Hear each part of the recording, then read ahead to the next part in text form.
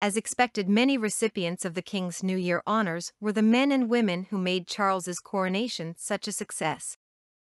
So it was hardly surprising that Edward Fitzalan-Howard, the 18th Duke of Norfolk, who masterminded not only the coronation but also Queen Elizabeth's funeral, was tipped by some society insiders as a shoo-in for a gong. Duke of Norfolk Edward Fitzalan-Howard did not get an honor in the King's list.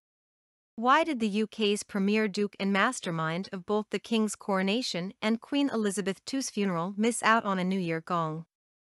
It is still questioning.